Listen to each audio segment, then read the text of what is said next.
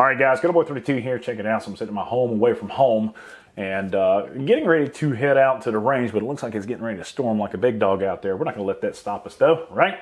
So anyway, just got a bunch of emails from everybody, and to be perfectly honest with you, I have been trying to keep on the DNL down low as it relates to the McCluskeys. That whole situation has got me so pissed off.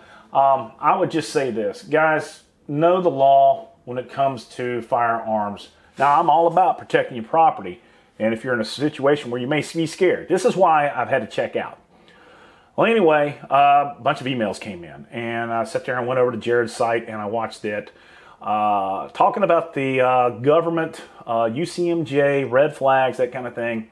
And I'll be perfectly honest with you, if you are interested in this, this is H.R. 63395, Section 542. I'm going to put the link down below. Go to page 343. This thing is 1,427 pages long. But it's all about domestic violence, sexual abuse, things of that nature. Stuff that we, hey, nobody wants that stuff, right?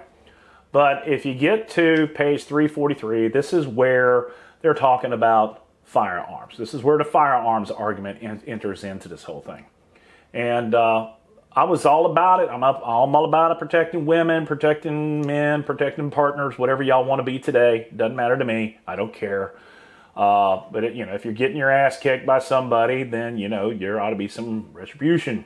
Get up, have them arrested, do whatever they got to.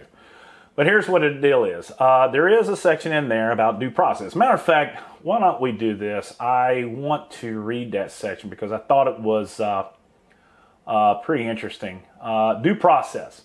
Protection of due process, except as provided in paragraph 2. Okay, a protective order authorized under Section A may be issued only after reasonable notice and opportunity to be heard directly through counsel is given to the person against whom the order is sought, sufficient to protect that person's right to due process. Emergency orders, a protective order on an emergency basis may be issued on an ex parte basis under such rules and limitations as the President shall prescribe. In case of the ex parte orders, notice and opportunity to be heard must be provided within a reasonable time after the order is issued, sufficient to protect the respondent's due process rights. Rights of the victim of an alleged sex or domestic violence offense who seeks a military court protective order has, in addition to any rights provided under Section 806B, the following rights. Oh yeah, it's going to rain like hell.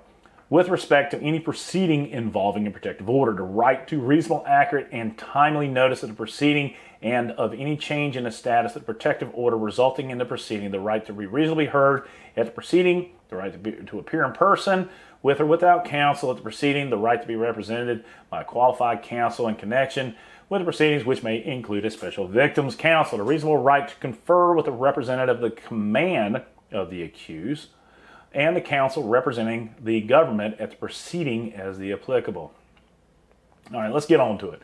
Restrictions on access to firearms, page 343. You guys let me know in the comment section down below. If someone who, and I understand there's a difference between being accused and being convicted, okay? There's a difference. But if you, so anyway, here we go. Restrictions on access to firearms in general, notwithstanding any other provision of law. A military court protective order issued on an ex parte basis shall restrain a person from possessing, receiving, or otherwise accessing a firearm. And a military court protective order issued after the person to be subject to the order has received notice an opportunity to be heard on the order shall restrain such person from possessing, receiving, or otherwise accessing a firearm in accordance with Section 922 of Title 18. All right, one more time. A military court protective order issued after the person to be subject to the order has received notice an opportunity to be heard on the order shall restrain such person from the possessing, receiving. Now, I don't know if that's, is he just being heard or is he being convicted? Due process. Notice to Attorney General, not later than 72 hours of the issuance of an order described in paragraph 1. The Secretary of Defense shall submit to the Attorney General a record of the order. treatment as lawful order. A military court protected order shall be treated as a lawful order for the purpose of the application of Section 892, Article 92, and a violation of such order shall be punishable under such section. Command matters. That's in everything. Okay, so yeah, the new law does, in fact, have a red flag deal in there. Restrictions on access to firearms. That's a red flag. As of now, though, if you look at the progress of this bill, currently, if you look at the actions taken, there was a bunch of votes happened on the 16th, 7/20/2020. That was last night at 8:38, pursuant to Clause 1C of Rule X1X XIX. I don't even know what the hell that is. It's whatever, 119. I guess, I don't know. Further proceedings on H.R. 6395 were postponed.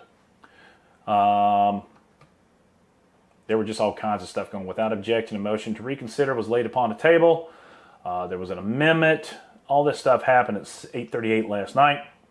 The previous question was ordered on the amendment pursuant to rule, but as of late, it said it was postponed. Let's see here, all actions except for amendments. That's about it. But I'm going to put the link down below. Go straight to that page and read it. Let me know what your thoughts are down below. I hate red flags. I think they're idiotic. An individual is not given the opportunity to represent themselves before they come doing a, a no-knock raid. People are going to get hurt. So hopefully that's not the case. But who knows. But let me know what your thoughts are down below based on what I read to you guys. And then we'll go from there. But that's it. I just want to thank the guys who... hold on one second. Let me go ahead and give this gentleman the credit where credit is due. Dave Wolf. Thank you, Mr. Dave, for sending that information to me. Thanks, Jared, for doing all that you do, man. You're a bigger man than I am. But this is Representative Smith, Adam Smith, Democrat from Washington, of course. Yeah, look at this turd. Anyway. All right, guys, that's it. We always end them like this. God bless America. God bless those men, women in uniform. And I'm talking about those guys in the military who are having their rights taken away from this guy, Mr. Adam Smith from Washington, just outside of Seattle. Yeah, District 9. Y'all take care. I'm out of here. If you liked the video, give it a thumbs up. Subscribe if you haven't already done so. Boom.